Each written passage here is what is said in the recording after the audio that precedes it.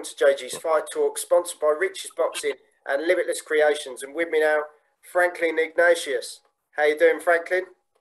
Hi, man. All good, all good. Thank you. Thanks for having me on your show, man. Honestly, mate, it's a privilege, and I'm not going to argue with you. 6'3", no chance. Yeah, my box trick is even wrong. I'm actually 6'4". 6'4" and a half. So that's even scarier. But honestly, mate, privileged to have you on. And I know COVID hasn't been too friendly to you and just slowed things down a lot. But hopefully, that's true. Touch wood, all is going well for October by the sounds of it. That's what we're looking forward to, man. October, I'm just waiting for things to be confirmed, but October looks like that's going to be the goal date. And yeah, man, just all systems go. I'm excited. So when did you first start boxing, Franklin? How old were you? I first started boxing when I was 18.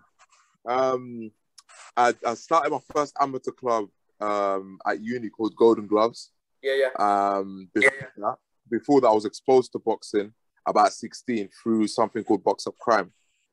There was like a local thing they had in my area, and they brought me into boxing, but I didn't start competing or anything like that until I was about 18. I had my first amateur fight at 19.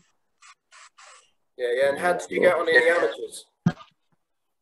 I done well. I had a short amateur career, only had 20 amateur fights, but I managed to win the Haringays and I managed to win the London Intermediate ABAs. So I done well, but quick. Mate, that's good in 20 fights. Yeah. I enjoyed it, man, but I was in my head. I feel like for me, boxing was always about the pros. Right. So for me, it was like I was raring at the bit to go and get my chance at the pros, to be honest. But obviously things had to fall in place and things had to make sense. So, but when the made sense, I took it. So when you went into the amateurs, did you automatically know that the pros is where I want to be straight away? You know the funny thing, it was actually my first ever spar. My first ever spar, it was, I don't even know if the guy will remember, it's been years ago. But I was cocky, I was 18, 19. I thought, this is a piss. Nah, I can't even lie. Like, I thought this is nothing. Piece of piss. Like, I'm going to go in there, it ain't nothing, you know what I mean? I went in there and a middleweight, by the nickname of Shady, Daniel, he bust me up. I think he won like Northwestern, I can't remember what it was. I think a Northwestern ABAs or something. Right. So he was looking for going to the elites, right? Well, obviously he's a middleweight, and I've always been big, so I look up, this ain't nothing. Man, he punched me up. Bust my nose. Literally. And I left the ring and I said to myself, I want to do this for a job. I can't believe people do this and get paid and make a living out of this. I want to do this for a job. And for me, it was all about getting to the stage where I could do this for a living. Do you know what I mean? But yeah, man, I knew the first part that I wanted to do this for a job. I didn't know what it entailed. Like I was very, even now I'm still learning, I think. I'm still learning even now. But at the time I had no idea what boxing would entail. Because obviously you can't know what boxing is really about from just one spar. But I knew I was willing to do this, and I was willing to go through the learning process, whatever that may be. Do you know what I mean? So I love that, Franklin. I love the fact that you went in, had a spar, he bust you up, and you thought, I've got to do this full time. What the hell? For real, you know what it was the feeling. While you were in there, it was the feeling. In fact, you feel like you're free. It's weird to explain, but I felt free. I was like, this is an amazing feeling. Do you know what I mean? I never really felt outside of boxing anywhere was a good fit for me. But in the ring, I just felt free. And that, for you to be able to do this for a living, I thought it was amazing. So I said, no, this is what I wanted to do. I'll just go through the learning process.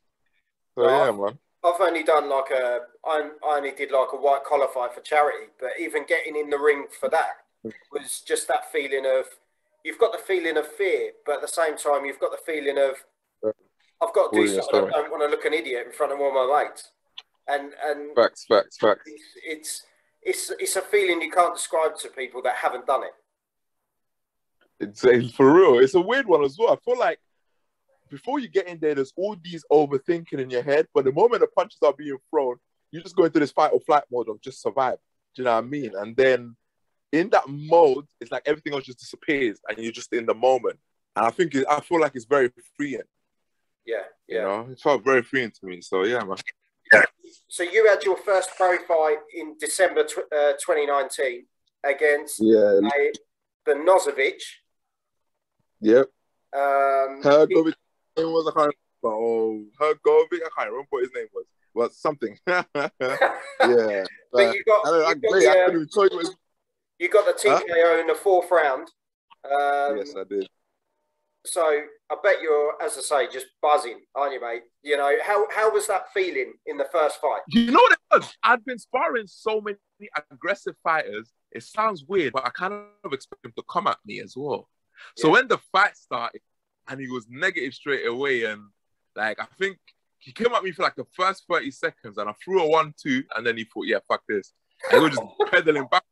It was weird. And I kind of, it's difficult to prepare for, especially if you're sparring live sparring partners. And I was always sparring like pros and guys that were going on to fight for titles or whatever. So I was always fighting live guys. So when you're not having that in a pro fight that someone's going backwards, you're thinking, what the hell's going on here? And then it's like you have to kind of make that adjustment.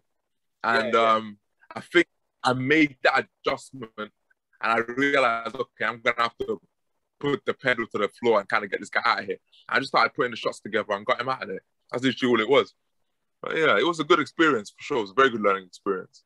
Yeah. And as you say, it's not too long, hopefully, until you get that experience again on hopefully a Frank Warren show. And it'll almost be like a new debut in a weird way, almost, because it's like, even though I know what the pro ring's like, because I've been there now, it's like it's almost 2 years out now. So but that was 2 years ago. In those 2 years, obviously, luckily I've stayed in the gym most of the time. I don't think I've barely really had time out except for that first lockdown. So I've been growing and developing. I'm now going back again in that spotlight, in all those things. And obviously, sparring is very different to performing under the lights. Yeah. But from that first pro fight, I never struggled. I just didn't struggle with dealing with nerves and all that thing. And I don't think I would struggle this time either. I'm normally quite cool with that stuff. But I think it will be like, almost like a second debut again. And I'm looking forward to it for sure. Oh, honestly, mate, I can't wait to see you in the ring. 6'4". Look, you're like the BFG though. You seem like the most chilled out, friendliest guy. Honestly, I wouldn't want to be in a ring with you. I'm gonna be completely honest. But I can't wait. If we get to see you on TV, I think people are going to fall in love with you, mate. I think you've got the right attitude and just there's a real cool aura around you, and I think people will really like that. Thank you, man. I appreciate that. So I just can't wait, man. I think it's just nice. Hopefully we'll get to see you out in October, and it all happens. You have to stay in touch, mate, and let me know when you get that fight day and we'll get you back on. Definitely, man. I definitely will, man. Thanks for meeting me, man. Thanks for having me in the first place.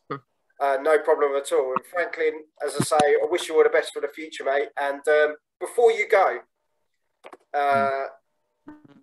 the big guy that you are, we've obviously got more big guys coming up. AJ versus Usyk. How do you see that one going?